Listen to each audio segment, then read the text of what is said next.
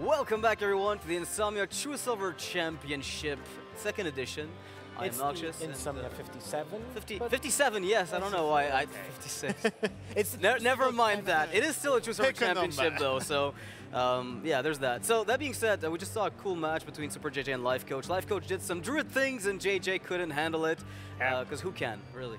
The pressure was just too high. Innovate, wild growth, what can go wrong? Yeah, like you can't do anything against that kind of play. So he was pretty close though. If the Boombot had missed the juggler, I feel like the game might have been extended a little bit longer, but it was a great game nonetheless. And JJ still has a chance to come back in this for the top 16, through the top 16, through the top 8. It's not impossible. It's just gonna take him, beating his next opponent. Yeah, but Dog is thirsty for blood, I would say. Yeah. That's his last chance, right? Yes, that's it. If Dog doesn't win this, there's nothing waiting for him in order to come back. Yep, exactly. So this is his last chance. He has to be confident during this game. And JJ comes from, I would say, quite a disheartening loss, right? Right. Yep. So he needs to shake that off and be at the top of his skill as well. Yeah, right? I think with JJ though, he's got the experience, right? This is definitely not his first tournament or anything like that. So I think he'll be okay. But what I'm really interested to see is actually like 2 rogue players. In terms of, they're both bringing Rogue, but also they love Rogue, both of these guys. So it'll be really cool to see them face off against each other and see how these lineups go. So we do see the 2 Rogues there. We see the Mage and the Warrior from Dog. No, Druids! And the Warlock and the Paladin from JJ. So this is going to be a nice cast, What guys. is this? What? How did they get here? Like, what went wrong? I'm guessing Dog might have decided to bring something like a Tempo Mage to the array because it beats Paladin and to some extent. Sometimes it'll do fine-ish, depending on how it's built.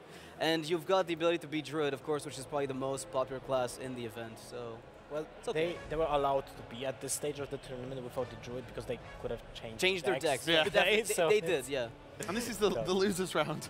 So yeah, I guess that says a lot about the decks. But one of those players will be advancing to the next stage, to day 3. So I'm not sure if they can change the decks for day 3. No, they can't. No, they can't. Whatever they're locked now is locked. Player without a Druid in day 3, and that's unheard of. So do we all just on the side just want whoever wins this to win the whole tournament? Pretty much. Because there's just no Druid in the line. I guess Lothar may be biased, but I'll be biased too because my SuperJJ from Complexity does not have a Druid. So I've got the edge there. I'm hoping JJ takes it. Again, it's going to be a pretty big thing for him since he pretty much only has one big title to his name, Seed Story Cup. And that is something he wants to add to his roster. Just an Insomnia win would be big. Yeah. And also, by the way, Doc was Complexity's players as well. Right, he's gone though. Traitor. Well, straight in with that, yeah, but he's not. Yeah, he's done now. That's it. He's out. Yeah, but I still think Dog and JJ are 2 of my favorite players, just because they've stuck to Rogue throughout pretty much everything, and there's not that many players that have been bringing it as consistently as they have. Yeah, that's true. I mean, when you ask a Rogue player, is he favorite against a certain, other deck? Yeah. They're always favored against every other deck.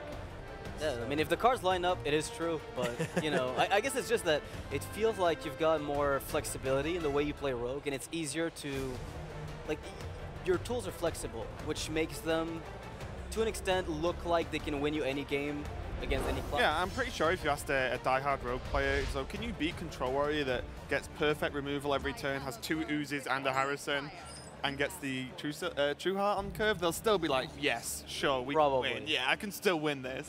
All right, so Dog is going to be queuing up his Mage. Looks like Tempo from what I saw, and JJ has the Secret Paladin. Might be a bit of a different type of list because it might play a bit slower than some of the usual Tempo lists, but we'll see. I was just wondering, why would you mulligan away an unstable portal? Maybe you're looking... Is there a 2-drop you're looking for that is... Maybe Mad Scientist hard? I don't know. I think one of the things as well is like he's presuming, or no, he'll know actually this is Secret Paladin, right? And he wants that guaranteed early board. Whereas if you portal into something's high mana, even with the reduction the portal gives, if you can't play it till turn 5, then you've just done, you've done nothing really. Right. You've got that good to go later, but it doesn't give you anything instant. I mean, if you portaled into even like a mini bot, then yeah, that's pretty damn good versus the Paladin. But if you get anything late game, it's going to be a struggle. So that might be the only reason. This is going to be an interesting turn actually, because the Secret Keeper's a very threatening card in itself, even though it doesn't look too good as a 1/2 at the moment. It really can escalate out of control. It has to be dealt with. Yeah, exactly. So I'm now wondering, does he just hope for the the odds on the arcane missiles here, or does he just go flame cannon and just get rid of it? I think it's just a flame cannon turn because you can be mana efficient on turn 3 with the arcane missiles and pink if you need it, right? Yeah, I think against a deck like Paladin, you'll find targets for that. Yes, and especially the flame cannon goes lower into like the value of the flame cannon goes lower as the game progresses. Because you have the tokens from Master Battle, you have the hero power from the mage, you have the 100 creepers that will bring, more in this really matchup as well. Yeah, there's so many little tokens for the flame cannon. So definitely a good choice. So Liquid Dog stacking up the removal. I mean, this is pretty much one of the most removal heavy hands you'll find in the tempo mage early on if you don't have the mana worms and sorcerer apprentices. So it almost feels like he's going to be playing the control game for a long time. The Mad Scientist is a really great pickup here, I think. Yeah, I don't know what secrets he's playing. We haven't seen any show up yet. That's true. The Liquid Dog, that sounds so funny. Yeah, like you just put him in a blender. Yeah, you can fit him in a bottle. So incorrect. Wow. Just liquefy a dog. Oh god. That is awful. Next step is just to bottle him, and that's about it.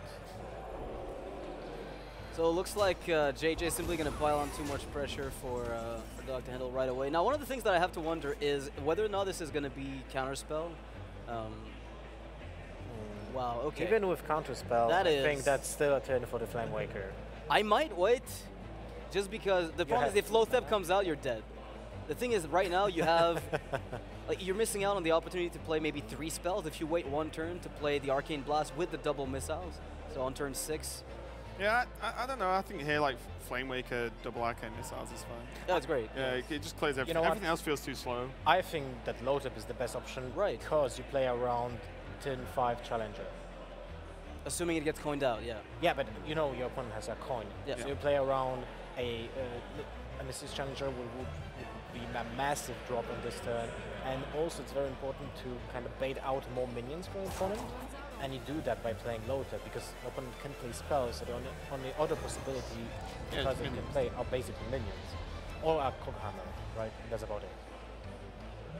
Oh, Belch is a pretty nice pickup, but he is going to go for the Juggler. Mainly because I imagine he's going to trade this Creeper straight into the Lothep. And what this did as well, this kind of played around Mirror Entity.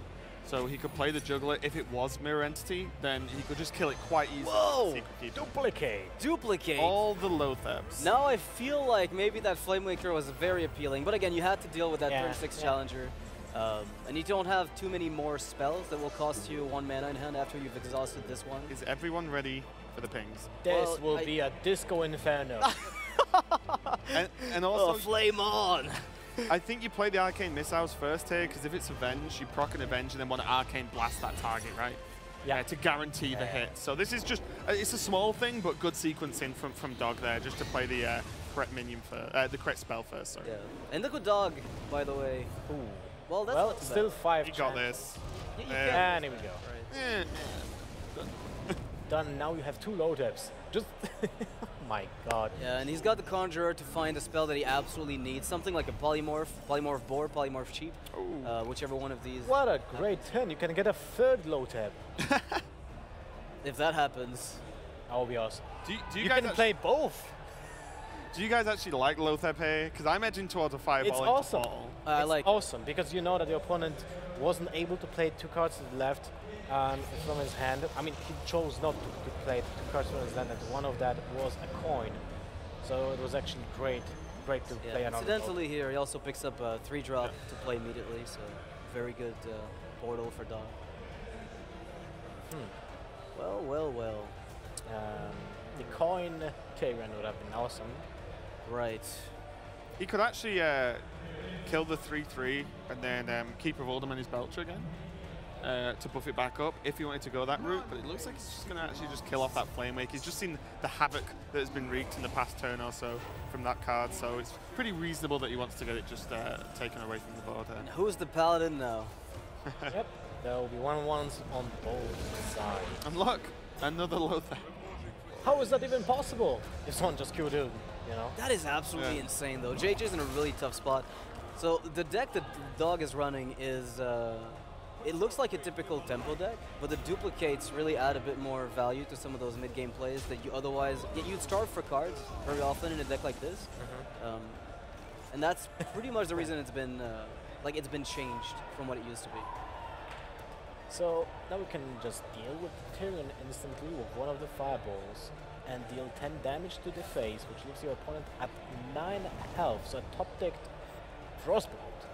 Yeah, and also importantly, the weapon from the Tyrion isn't really going to do much. Because normally you want to trade, but when you're trading to 5/5s with when you're on 9 health, maybe not the best play. Yeah, probably not. Probably not a good choice. Yeah, Master of the Battle, a dead card in hand right now. The Belcher with a redemption, like if you had... Does he actually have to redemption, coin, bless the Kings on the Belcher and run the 3-1 into 3-2? So you guarantee the redemption on the Belcher? I'm pretty sure that's the only play you've got, yeah. I'm pretty sure that's the only play you have. Yeah, this is pretty nice, actually. It's putting up a very big wall that was probably quite unexpected, and then to go into the redemption as well. But still, you're dead to just a fireball. Frostbolt. Yeah, let's see what Dog picks up, though. There's a chance he doesn't find the card he's looking for, and in that case, he's going to be forced to trade away his entire board. Oh, a little bit more damage, a little bit more digging, but you might just pick up a Pyroblast. Or a Polymorph. Why not? Polymorph Boar. Mirror Image. Another duplicate, get some more low decks. Ice Barrier is not even that bad when you These three are amazing, I think. Mirror Image is better. I like. Because almost no Paladin plays Consecration anymore, right? So basically the Mirror Image gives you 2 counters for 10 HP because of the weapon. So and also he can quite easily, if he really wants, play the Azure Drake this turn, and then just go Antonidas Mirror Image for like guaranteed, no matter what happens, lethal the following turn. But it's 12 damage coming from the Belcher if you're not trading no taps now. I mean, if you play Mirror Image and you don't trade, then Consecration would end up dealing 14 damage to you, right? So it's close enough. Yeah, that's true, yeah. You might be, exactly, like a little bit cautious with the way you play this out. So is there anything that JJ finds? Because it feels like, even though he's behind on board, it wouldn't take all that much. Like a Consecration wipes the board, he keeps the slime. No, almost. It's going to be like 1 damage short. Noble Sacrifice is not going to do too much. It's going to stop, make lethal a little bit more difficult because it is quite minion based at the moment. And Dog doesn't even have any burn in hand, and not even a spell to prop with that Archmage Antonidas to gain an additional fireball for next turn either.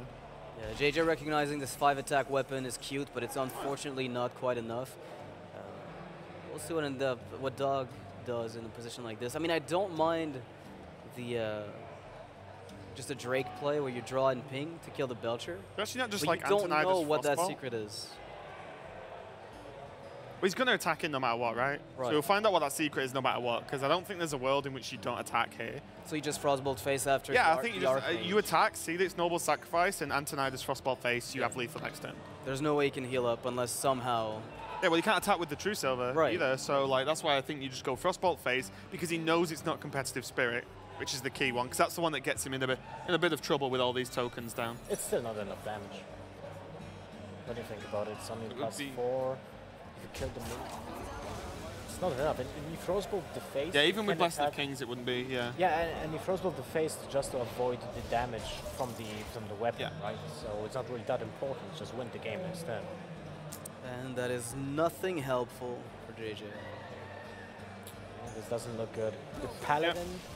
And it's going to be a concede from JJ, as there's no way to heal and definitely no way to give himself lead. Now, I want to talk about Dog's matchup with this mage against the Malygos Warlock. It's not something that I've seen too much of, and I think JJ is one of the few, maybe like the only one who brought Malygos Warlock. Maybe 2 people did.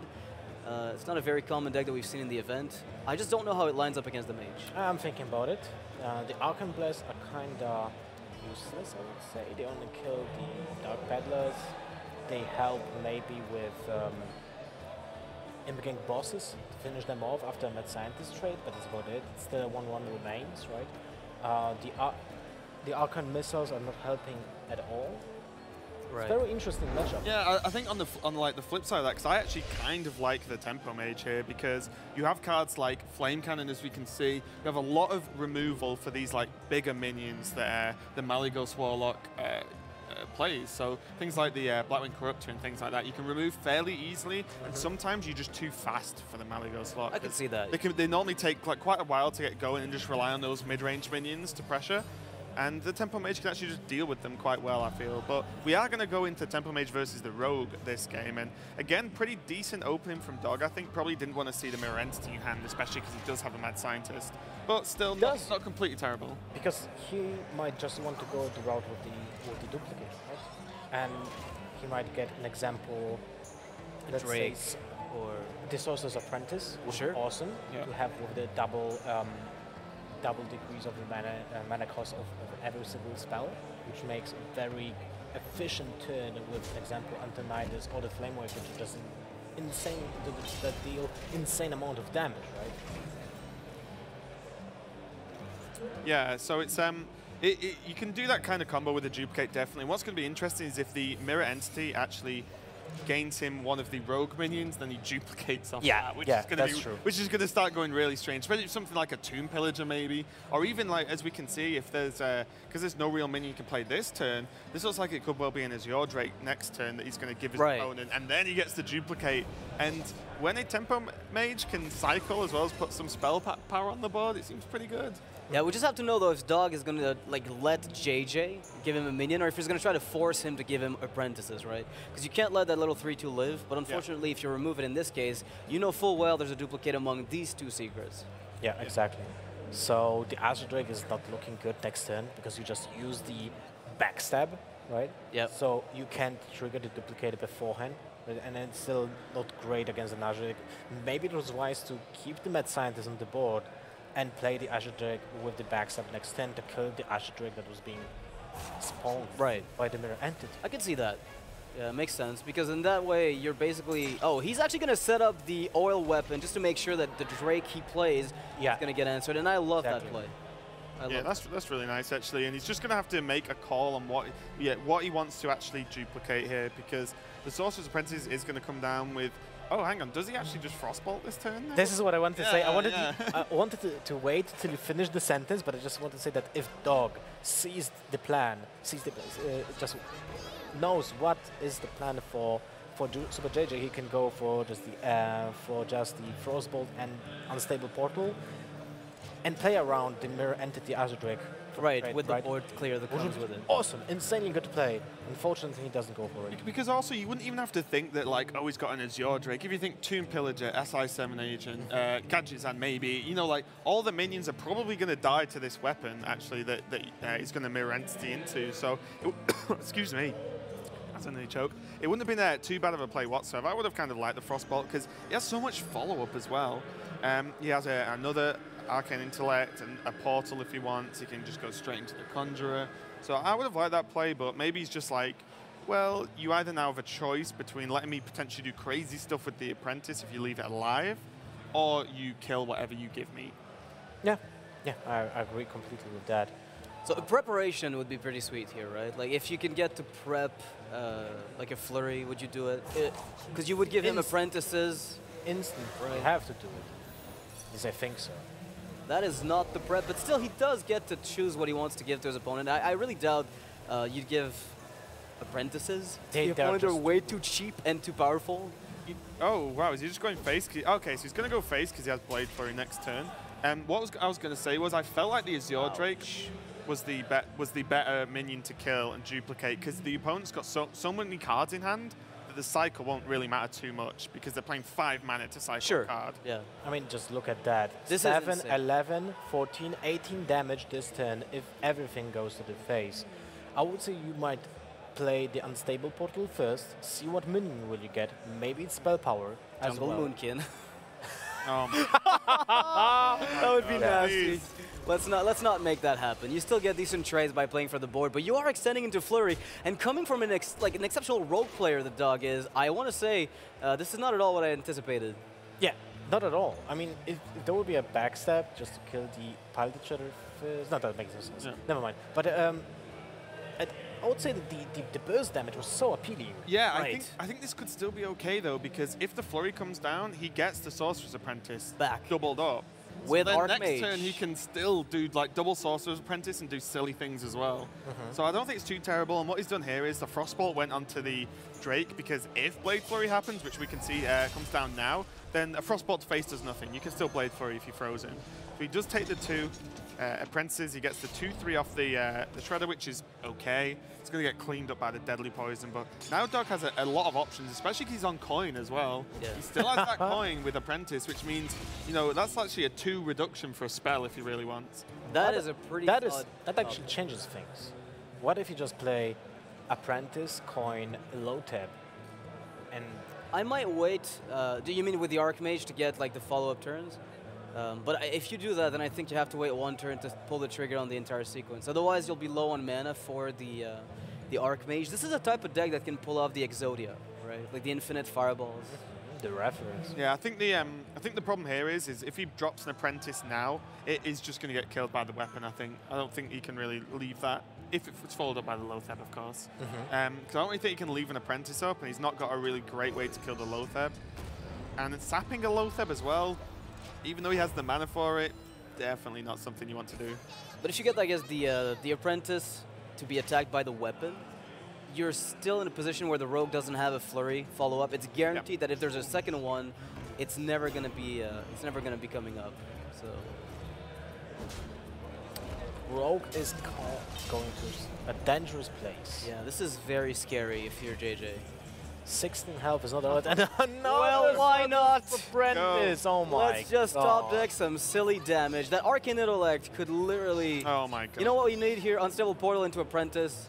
You need to start with that, dog. No. Please, please. Oh my god. This is insane. Frostbolt for your mana. Please use the unstable portal first. You have to portal first, because we don't have to, but you might choose the fireball. That's the Munkin. Okay. Oh. That's nice. That's pretty good. That's pretty good. Base damage, as it turns out, does work out for Dog. That's a 6 mana Corcoran Elite. Yeah. What is it? A 6 mana, what is it? 6 mana 9/7 that plays Eviscerate. Yeah, not too bad. Yesterday. Yeah, the Nefarian Eviscerate play. Yeah, exactly. So basically, the Fireball will take care of the Belcher. The Frostbolt will freeze the opponent's face and just can Arcane Missiles this turn. Yeah, I don't mind this, because this just guarantees the 5 damage from the Lotheb. If you Arcane Missiles and whiff, you have. Well, he wants to keep the Arcane Missiles for Archmage. That's true. But you still had. Oh, never mind. Yeah, scratch that. And he also has just 4 damage. He has what, 7 damage from hand now, just with the Kraken and the missile. Right. So I think a sprint, like a Hail Mary sprint. Yeah, I'm actually trying to think what he can even draw. Yeah. Like, does he have to sap the Lotheb? Like, is that gonna be a Sap Edwin trade? Wow. Yeah, I think he has. Yeah, he has to. Because there's no way he could have even sprinted into anything that would have helped him clear as well as this. Well, good luck. Another unstable portal? JJ's Rogue is not working out. He can just win if all the missiles go face. We can try first, right? Yeah, I mean, it's 0 mana. If it's like if you can just win with the effect from the missiles, then why not play it? Like, are you gonna lose the game if you play missiles? And if you go to Edwin, you just finish it off with the Kraken. Kraken, yeah, exactly. And you will still have mana for the unstable portal, so maybe you unstable portal first. Well, no, because you need the. Oh, I suppose, yeah. But no, because you need the ping, right? You need the ping to finish him if it all goes face. Yeah, but you don't have to play the Kraken if everything goes free. What I meant is when you trade with the Edwin.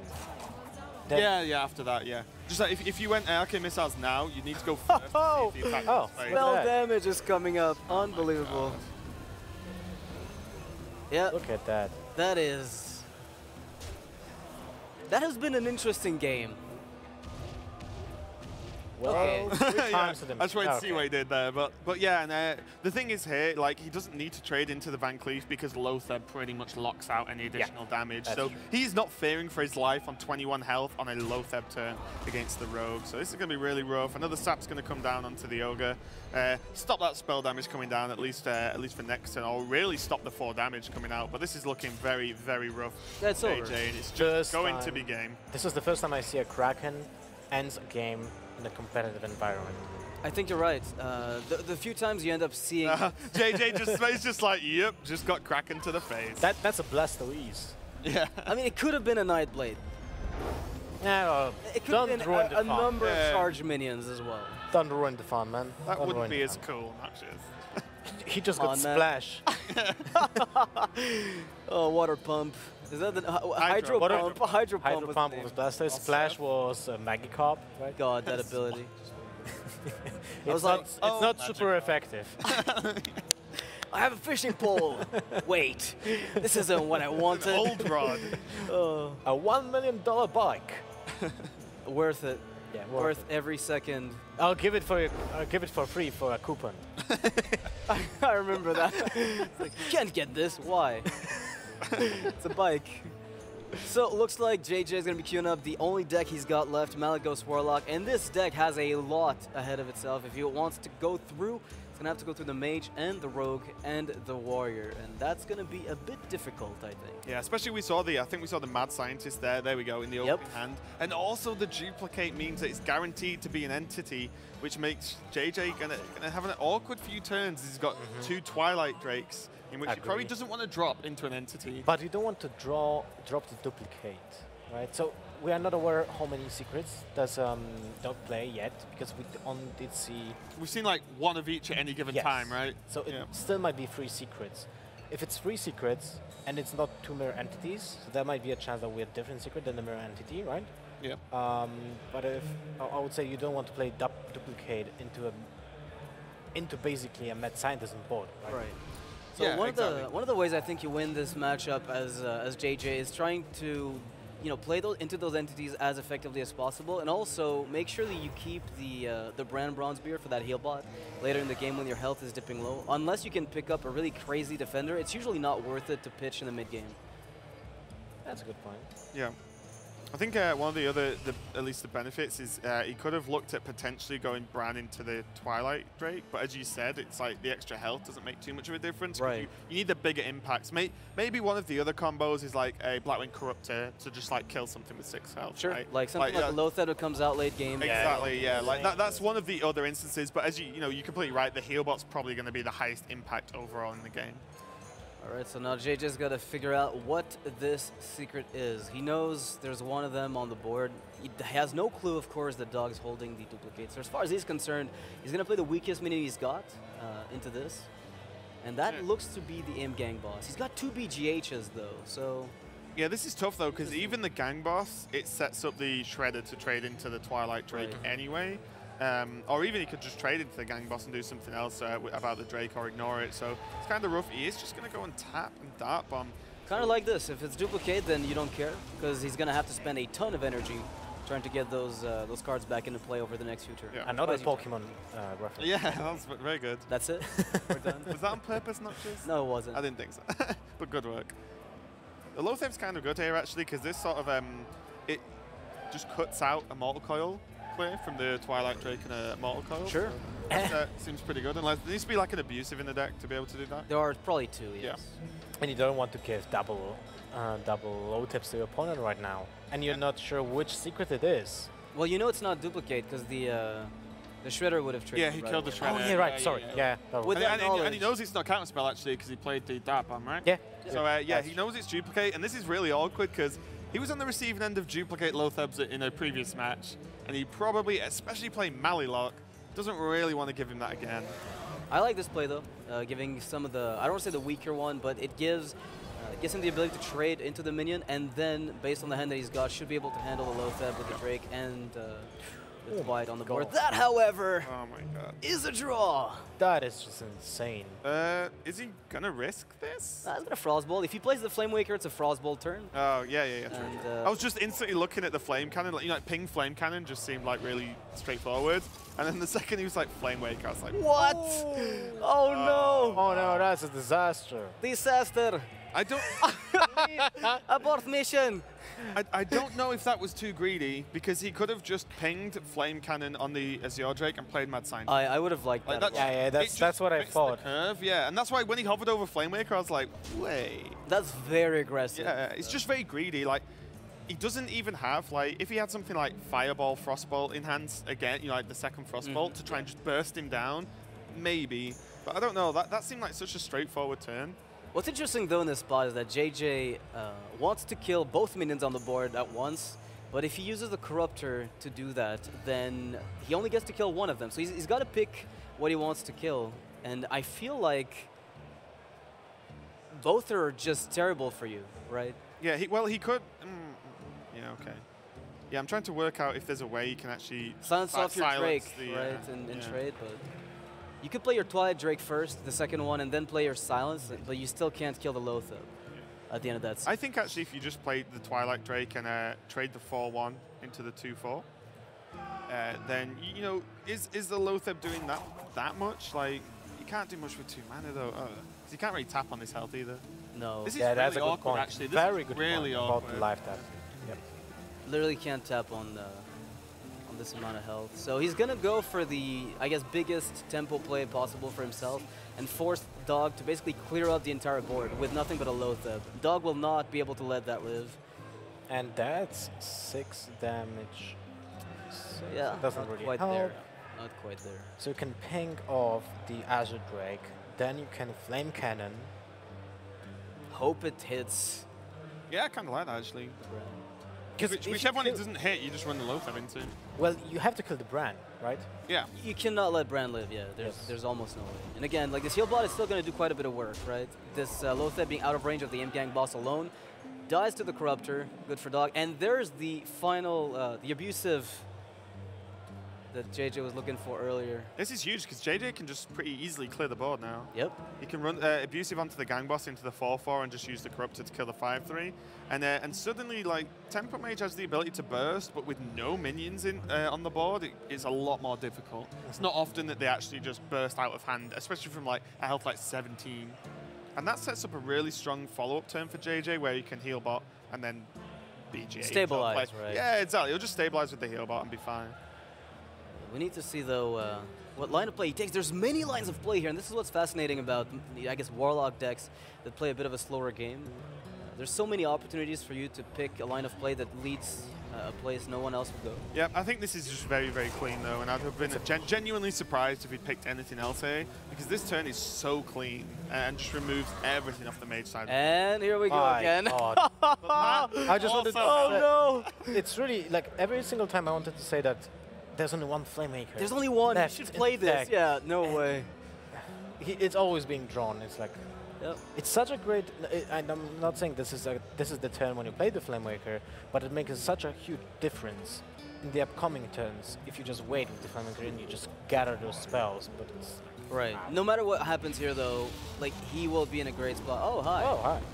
What? Oh my. Oh. I must say, this Flamemaker's got quite a taste for the face. I kind of like this as a backup, though. So if it didn't go to plan and he couldn't get the clean, maybe the flame cannon off or anything, he has the backup of Duplicate because JJ will probably not want to ignore this Flamemaker, but if he kills it, he gives him 2 more.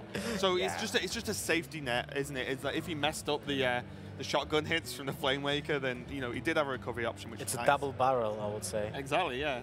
It's like a shotgun effect every time. It is pretty scary, though, because right now you've got a Flamemaker. Yes, you're getting them back, but that represents 6 mana you'll have to pay in the future. And I don't know that you'll be happy to pay 6 mana to play Flamemakers unless you've got Apprentices to go with them and a bunch of 1-cost spells. Yeah, well, even looking at his hand, though, like, he won't quite have the mana next turn, but he has other options in terms of his Azure Drake and the Scientist, but he can, like, Flamewaker, Portal, Flame Cannon, for example, and that's actually just a lot of damage. A hell of a lot of damage, actually. What's interesting too is that it will, if there's an attack from the Corruptor onto the Flamemaker, it lowers its health to 1, which puts it exactly in range of the Flamemaker pings in the future. So. And also, he doesn't even have to play them both. Right. Play like one Flamewaker and maybe. He's gonna silence it and ignore it. Nice, nice. I really like this play. Okay. There's Apprentice. That is scary. So the Fireball being able to deal here a total of 6, 7, 8. So he's basically 7 off. Hang on. So like, Fireball top deck off. if Gazlo and Sorcerer's Apprentice are played, Does cards like Flame Cannon they do. proc because it's 1 mana? Yes, at the time they do. You will get max. Oh wow, that seems pretty reasonable. Now let's see if Dog is aware of that. Yeah, because and the thing is that might make me sound bad as a caster, but that's not an interaction you really come up with that often. Oh, I Dog think is raising his hand. I think there might be an issue with the connection, or I don't know with what. Oh. That's not looking good. Well, we'll see how it goes. Yep. Just have to get a word from the admins. Both players look like something's happened across the board there. Yeah, maybe the monitor shut off. JJ looks dismayed. I think he was, he's thinking, you know, I think I was winning this, and... Yeah, I think JJ was reasonably happy with the way it was going at that moment in time. Obviously, we could see there was a few options for Dog in terms of because he had a lot of cards actually. I think that was a fair game. It was yeah. very I think fair there was no like lethal next turn or anything no like way. that. So we'll have to just find out what's going on. Blizzard, please take notes. Give us a good reconnection system. Right, Blizzard, if you're listening, like I don't know if you are. Like, I don't know. If I can't quite tell if you are, but.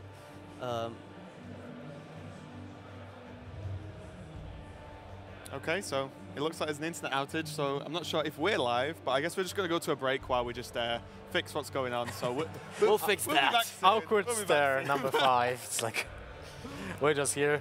Yep, casually. Yeah, so we're going to a break, I guess. Yeah, we are. Getting into the rematch now, so interesting open hand already from JJ. Malago's probably not going to stay around in this yeah, well, it's not bad. You mulligan away, and you have the guarantee you will not see it back. Yeah. So that's something. You always go for the silver lining, right? The positives in any scenario. But this mulligan really improved the hand. I mean, we're talking about a Peddler opener. He's got the Implosion to deal with some of that mid-game pesky stuff. Dog mulliganed away the Apprentice and the Flame Waker.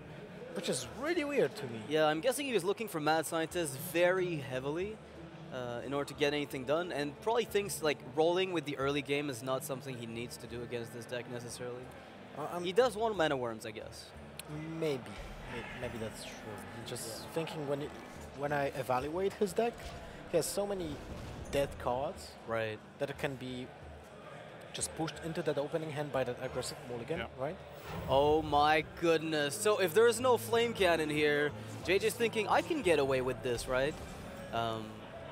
And if Dog doesn't go for Frostbolt, Arcane Blast, he's going to get away with... That's a double Peddler, double abusive. This is really nice, though, because... he's actually going to get the abusive as well, so that's crazy. So what this does is it opens up... What he's trying to do was hope that he didn't get a Power of Whelming or abusive from the Peddler, so the Flame Waker survives and then punishes the Bran. Right. But obviously, we can see he already had an abusive in hand, so it's still fine, and he can go in and trade pretty easily there. So that's pretty grim, although it does mean that he can guarantee a kill with the Arcane Blast and the Flame Waker next turn, which is almost just going to snap play, because there's no other decision to be made here, I don't think. And the double coil is also pretty nice, as it means that any 2-attack minion with the double coil will be able to trade into this guy. And both Flame Wakers are lost now. Well, that's basically no Flame Wakers anymore, right? Yep. There's no chance of getting this. Oh, sorry. There might be still a Flame Waker from the Stable Portal. Yeah, true. It can happen. Well, Code of Cold seems... It's not Arcane Blast. I mean, Arcane Explosion, but... Well, yeah, so the interesting one there was, like, Polymorph is actually okay versus this deck, because it does play a lot of big minions, like the Corruptors, and even maybe Malagos if it gets to it. But the Cone of Cold is good now, and I think that's why he picked it. It just deals with a lot of these minions right now. Yeah, I think good now is an understatement. And this is a pretty decent turn. Dog gets to develop 2 minions, plays the Frostbolt, plays the Cone of Cold. Well, I think the pretty decent is an understatement. Right. Well, I mean, it's a pretty damn good thing. I mean, I almost think that you might not... Wow. Imagine that would actually deal 2 damage then. This would have been insane. All the freeze. Yeah, I really like this play from Dog. You know, not using the Cone of Cold on the 5/1. Given that it'll guarantee. Yeah. Some people might have been, tempted to just kill it, but in this case, it was a clear misplay. You're running out of cards, so you have to play the Arcane Intellect next turn. Most likely, you will not play anything else. So we use the ping. The coil hits for 2. Juicy coil.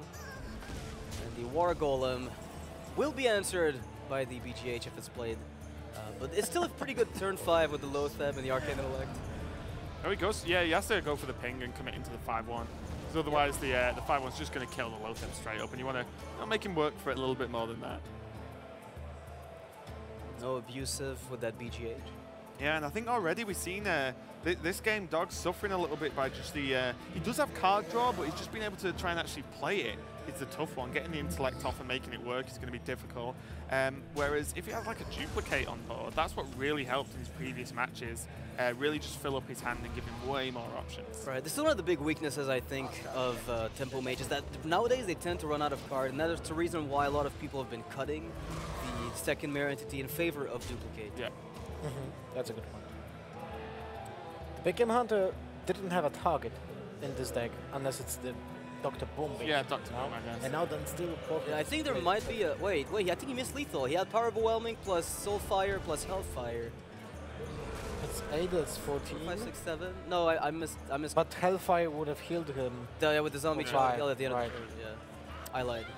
You had to PO it. No, you could PO it. Get what? You Power Overwhelm it. Power Overwhelming the things within the Oh yeah, right. That's a good point. Yeah, that's a very good point.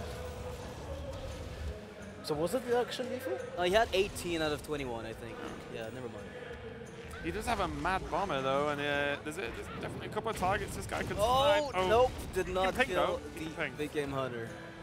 Yep, still pretty okay. He gets the scientist down, but the problem is, like, I imagine JJ is going to sequence these attacks if he wants to trade, where he just kills the mad bomber first, then kills the... Now this is lethal, right? Wait. Come on, someone, please. Well, it's 8, It's got to 11, 13, 17, 18. Yeah. Yes. If you play the PO on the zombie chow, Yeah, this is yeah, if. Right. It Let's has to see happen. if No, he JJ can silence the zombie chat. You might, yeah, why not? Why not? Just for the swag play. Yeah, Yeah, there here it we go. is. JJ sees it. So the game has been taken very convincingly compared to the other matches he's had to play against Dog. And that means that JJ gets a chance to maybe reverse sweep Dog if his Malilok can hold against the Rogue and the Warrior. Imagine Counterspell right now. Wrecked. Oh my god. Vaporize as Zombie Chow comes in. Like, nice PO you got there. Oh yeah, that Oh, good. bad Nice. sequencing. Yeah, so that's going to be the game. That went pretty quickly, actually, compared to Right. how long the previous game went. And yeah, he does have the option to switch to Warrior or Rogue against this Malilok. What do you actually think? Like, what would you go with if you were picking one of these decks? I'm tempted to say Rogue should be able to put enough pressure. The issue that we're running into and that we've seen in the past is that the heal bots end up being a very big problem for Rogue when when too many heals come up, and there's only so much you can remove with flurries against that deck. Yeah. Yeah, it can Big definitely problem. provide a lot of... It's like a good amount for the Malygos, like it's a good amount of actual minion pressure, as well as like board clearing, like just on-demand removal in the form of like dart bombs, the implosions, and things like that to deal with a lot of the rogue minions. It looks like he has gone for Warrior. Whoa! And that guy likes his weapons. This is like that WoW TCG deck you told me about, where you just play weapons. With the 50 weapons in the Yeah. I hope he's got tentacles for hands, because this is not going to go well. Triple wield? Let's see. nice. Why It not? would be nice. It would be insane. One of the things, though, that we maybe, it looks like the hand is terrible, and maybe we could view it that way. One of the things it does, though, is that it guarantees removal for the entire game, almost. And with that in mind, it means that he's maybe able to use his armor up a lot more frequently, giving him enough range to stay away from Malygos lethal. Yeah, and the thing is as well, like against Malygos Warlock, it's not, Malygos isn't really the fastest deck in the world either. So, maybe a slower start benefits it because it means he's not just sat with like an Armor Smith. He's just going to have in his hand. right. He's going to drop an Armor Smith turn 2 and do nothing against Malilok. So now at least, and already we're edging towards turn 5. There's a Deathbite equipped. He's going to be able to more than likely clear up this Twilight Guardian, and then he can do whatever he wants next turn. Second Deathbite, Emperor Bash. Thorson, though. Why would you play... no, mind. I just was wondering, maybe you should play the Fear Warx attack twice? So the 1 damage means that you deal with... I guess if an Imgang boss had been played, you could bash it and then use your axe to... Yeah, well, I think there was, there's just, depending on the other draws, he could remove a minion a bit easier with that weapon. Okay. But yeah, the Emperor Thorson in JJ's hand is going to hit the Soulfire, a coil, 2 Dark Bombs. But not the and mortal a coil that Hellfire. just got burned. Does not matter, does it? But that is a huge reduction, actually, as he's saying. That's like all of the Malygos bursts right there. Yeah, double Dark Bomb and Soulfire. And it even requires the... What's that? Is that 20... How much damage is that in one turn? Well, you have Dark Bombs, which is 6, right? And That's then 8. Soulfire, that's 8. So it's 16 was 2. No, but you just add 5 to each spell. Yes. Yeah. You just oh, add sorry, each you spell, did it that way, right? you add 5. So you have 6 from the Dark Bombs, then you have 4 from the Soulfire, so you have 10 from that, and then you add 15 on top of that. Yeah. So that's 25 with just those 3 cards, right? And That's scary. Yeah, but it's Warrior, so it does take you a bit more than just spells to go through all that armor count. If you're going to play Zombie Chow, now would be the time just to whittle away at that armor a little bit. Yep, and it's only going to heal him for 2, which you're pretty okay with. If it does 2 damage to the armor and heal his actual like natural health for 2, right. Still feeling pretty good. But minions like Twilight Drake and Azure Drake are really going to help just push this armor down as he edges towards turn 10, where we can actually play Malygos, Dark Bomb, Soulfire. Right, now Dog has 2 Brawls. So Brawl is an interesting card in this matchup because you might have to pull the trigger on it in situations where the board is barely even filled up. In order to maybe get even like a 50-50. When you've got 2 Brawls, one of them might be used very liberally. That's a good point. What's going to be interesting is if JJ actually, across maybe the next turn or so, actually like attacks with the Chow and then plays the Hellfire and then follows up with another minion to just push more damage, because all he needs to do is put him to 25 from turn 10 and he can just end the game, and there's not a lot that the Warrior can do about it. I mean, at this point, I think JJ is looking for another Soulfire from the deck or a Peddler. Those cards would be amazing for him. And gonna force Dog to probably use a Brawl right away. Yep. You'll see the Brawl, and with the weapon equipped, he can kill any minion that survives, so that's kind of nice to just guarantee a full board clear. But he does take the most damage, with it being the Azure Drake that did survive. And it cleans up the armor pretty nicely. So now the Dark Peddler and basically the Dark Peddler is an awesome card to play this next turn.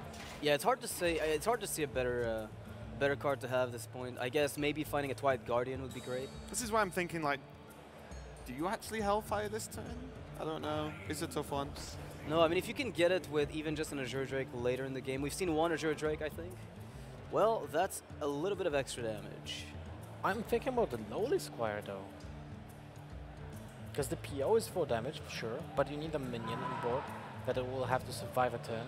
And you see the opponent has a weapon with 2 charges. And he hasn't life tapped yet as well, so he can actually play the Squire and life tap this turn. Yeah, I like that a lot. Good point. This is really nice. And you've just seen Brawl. He's equipped a weapon, but now there's 2 minions on board, so he needs to play them both. Dog's face when he saw the Squire come down, he's like, oh, really? Oh, okay. Yeah. That's huge. Oh my god. What is Brawl? No, it's a bit too early considering what you know exists in the opponent's deck. This is way too flimsy of a board to Brawl alone, but you'll be able to whittle away at it with your weapons over the course of a few turns. And the Big Game Hunter has no targets whatsoever, so you should probably just play it right now. Right? Yeah, because at this point as well, like, unless you saw an Alex Straza or something. Oh, hang on, who's Big Game Hunter? The Warriors? No, I mean on the Warlock side. Yeah, okay, I'll carry on my point then. I just saw the Warrior Big Game Hunter as well and was like, oh no, which one's Lothar's talking about? But yeah, unless you saw that the Alex Straza, you're not really afraid of Grom, because Grom's not going to do anything to you at this point in the game. Well, that's an interesting spot because you play Bran into a Fiery War Axe. You've seen the Death's Bite, so the only thing that will kill this is going to be a mix of shield slams and whatnot. Yeah, the opponent has to have a revenge, shield slams, executes off of AoE. Yep, I kind of like the coil there. Just generate an additional 1/1. It's not going to hurt anything. Well, it doesn't change too much. You don't really want to burn any cards in your hand. Yeah. So that was the main reason to play that. It's on 10, right? Yeah. Well, these implosions are going to feel a little useless until he sees the revenges come out. He probably knows the type of deck the Dog is playing at this point. It's been seen all over the tournament.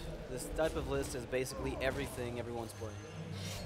That's a really interesting turn, because I thought maybe the Revenge will actually play this turn, just to finish up the 1/1 minions, but wasn't that? So maybe with Acolyte of Pain, it's going to be better. With Armor Smiths, an enabler for Grom later. There's many cases where you might need to keep the AoE damage.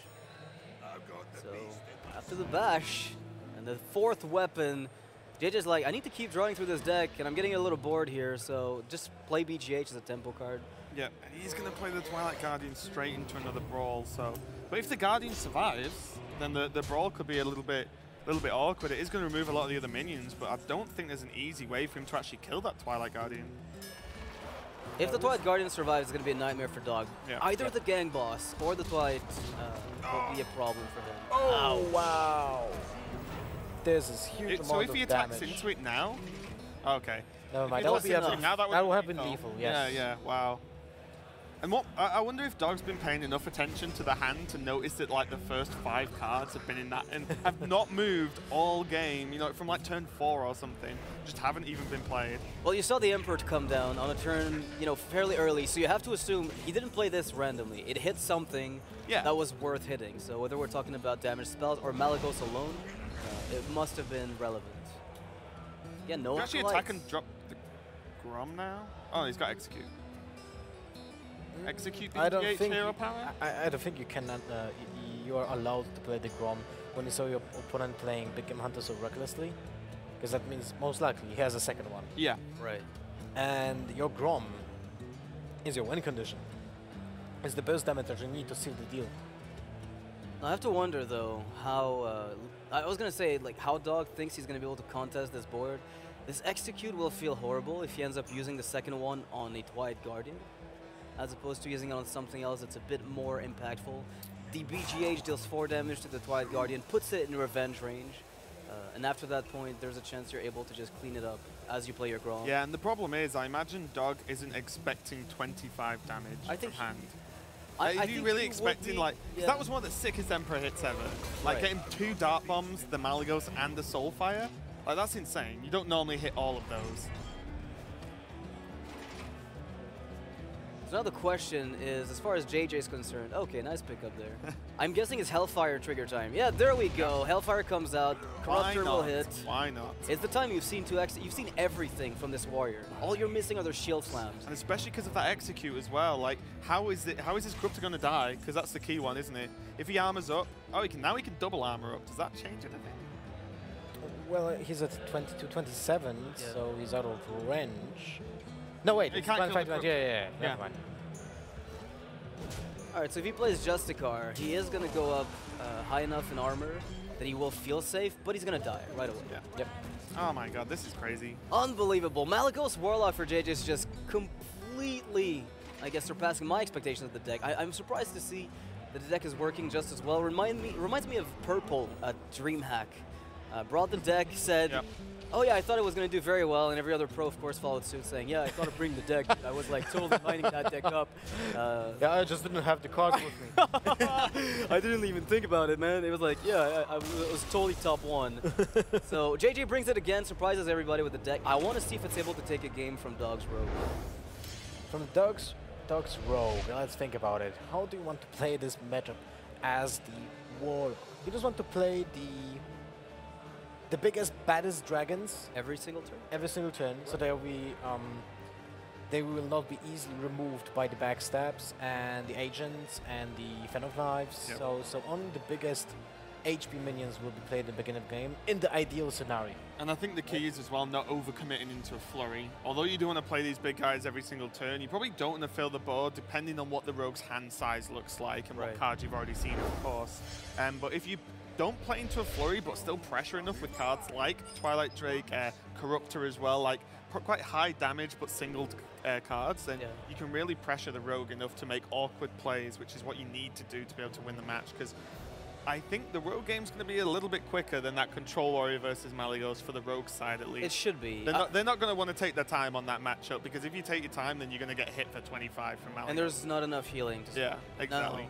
I have to wonder though if Dog is going to, you know, we see the Gadget Sand, it's kind of come back in rogue decks nowadays. It's a card engine that's very powerful. Against a deck like JJ, one of the strongest cards you can find in order to disrupt that tempo of the bodies is the Sap, of course. And it's going to be a Malygos versus Malygos deck. Looks like Double Prep has a good Gadget Sand. Pretty good Gadget Sand. Yep. But the Malagos. But JJ's is gold, so clearly it does more damage. Goodness.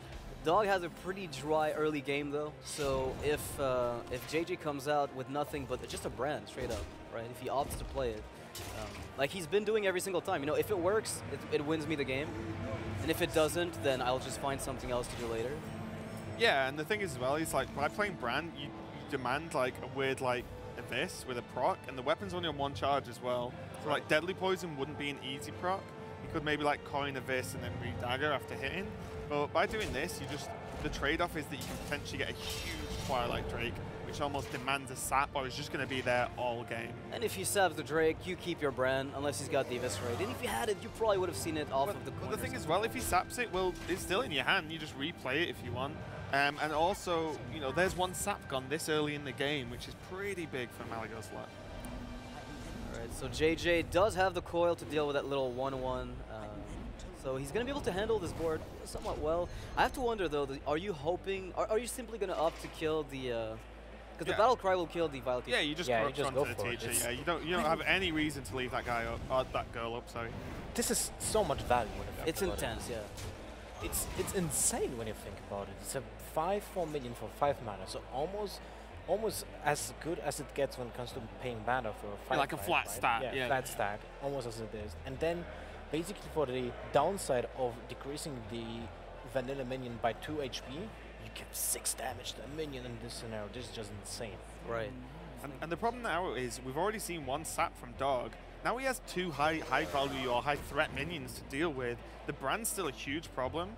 And also the Corrupt is a 5/4, like we said. It's going to hit him for so much damage. So he's going to go for the backstab with the spell power, clear it up with his face, and leave the token, which is interesting. He chose to take the 5 damage over using the 1/1 there. The second Corruptor comes out with the coil, cleaning it up again. Dog is laughing. They're like, okay. You know what? Some games I'm not meant to win, I hate you, Brand Bronzebeard. He's got the Gadgetzan with the prep, with the coin. There might be something to be doing there. If only the cards line up for him. There's also the interesting play of using the Pillager, the coin, the SI, kill the brand, finally get rid of it, and keep that second coin. Yeah, he just has to at this part. Because what this will do is the Pillager, even if it just trades straight up to the Corruptor, he's going to gain the coin for Gadgetzan next turn, so he has prep and coin to be able to, maybe pull something off. Because now, Dog's going a little bit low on cards. Low on cards? That doesn't even matter. He's low on health. That's also an issue. That's also a relatively large issue. I mean, look at the damage. There's a Hellfire, Dark Bomb, and an Abusive Sergeant. And you can use that either as a burst or as a utility spell in this situation. So Dog is... He's got the laughter of a man who feels like he shouldn't be laughing. Yeah. It's like, if I don't laugh, I'll cry. Yeah. I think that's the issue, isn't it? By the way, how crazy it is that we have 2 Malagoses. Yeah. In a top 16 of a major tournament. Now, I wonder, though, if Dog will not opt to play the Belcher and kill the 2-1 with his weapon, just to get that Malagos and on the coin and then prep Fan of Knives to clean up the board. Is that better than playing the Gadgetzan? I mean, right now, I don't know how much he can achieve. Well, you can Gadgetzan, prep, fan, coin, hero power, kill the 4, kill the big game hunter. And pick up maybe a second prep. And just pick up hopefully anything. Anything that's going to do anything here. But yeah, like the second prep will be sick. But like, I just think the big game hunter is going to get some work done regardless. You may as well just take the damage. And then if by some way JJ doesn't have a lot of bursts from hand, then the Gadgetzan's probably going to deal with the 5/4. Yeah. So apparently Dog opts for the Belcher play. I think he's going all in on that Malagos next turn. And considering there's no Lotheb and no way to really stop this, it's a decent play. I don't dislike it. But that's a pretty decent pickup. That's 7 damage in the hand. 5. So you attack with a 5/4 to Belcher. He's got 11, right? Get 4. Yeah, that's 11 damage. Yeah. So he's still a little bit off. So I imagine we're probably going to see the 2 4-drops this turn. Like, why not? Yeah, why not? I agree completely. Yeah. Especially because the Drake's got... okay, well, the Drake's not actually got that much health. Still only 6 because the hand sides... Right, Fan of Knives, everything will be cleared off by this Malagos play again. This is the Fan of Knives all-in that I think is Dog JJ going to smile at this play because this feels bad? 6 damage Fan of Knives. How crazy is that? Now we have to draw wonder, a card, which is important. How does JJ... Oh, that's a lot of burst coming in. If JJ is able to muster just a tiny bit more damage, he could pull it off. Wait, the Drake plus... Yeah, it's not quite there. Does he need to Hellfire this turn? What would you have fired? Because then he can Malygos Soulfire next turn and kill him. But you die. Yeah, but then you're dead, right? If your opponent will have another spell damage. That might be a risk you have to take, to be 21. honest. Just let me just count it. It's a 21 with the attack because you are not removing the Malygos, right? 1 damage from the weapon, so you're going to 20. 1 eviscerate is basically at least 7 damage. With the combo, that's 9. Second eviscerate is 18, so you're still. If you Hellfire, you're in range of double eviscerate. Right. Yeah, I and just think at flurry, this, and there are a lot of really. yeah, Yes, I just a think lot at this of point, if you can set up lethal, because the game's so close and the rogue's only on 3 cards. This is Okay. I Well, like you can this. Just drop Malygos, that works. I am loving this, forcing his opponent to have an answer to his own Malygos. He does, however, have the eviscerate 4/9 plus the weapon hit, or the trade with the his but own you can Malygos. still win. Right. Because you have 7 damage in your hand. So a Dog Bomb top deck, a Hellfire top deck, just straight up wins the game. Let's see what JJ picks up. This is is very tense. Yeah. Very tense. I mean, you can always clean up the guidance hand. You can clean up this board if you want, right?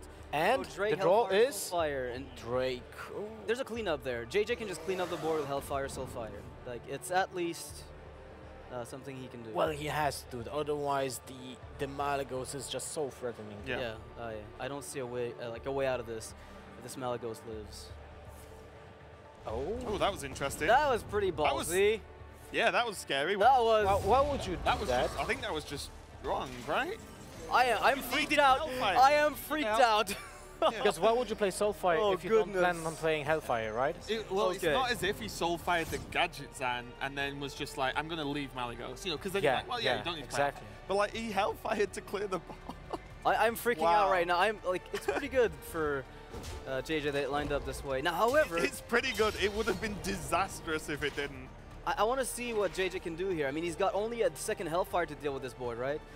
The Implosion can help a little bit, but... Well, it has to clear up the Azure Drake, right? It has to be the target. But if it Fuck. hits for 3, Oh. it's 4! Wow. All right, Dog still has some card draw, picks up a Deadly Poison, so he's got a decent amount of damage, 2 draws So flurry. for a Flurry. Huge. Don't you first play Deadly Poison just to see the... Never mind. Yeah, it's 0 mana, so you're going to do it anyway, right? You don't have spell power to kill the Drake regardless. So if you're planning on flurrying, like this is the problem now, because Shiv draws him 2 cards. But, So he's going to, yeah, this is right, because if he gets Blade Flurry, he can still clear the board. right. And the Shiv draws him. Oh! first. Blade Flurry. Wow.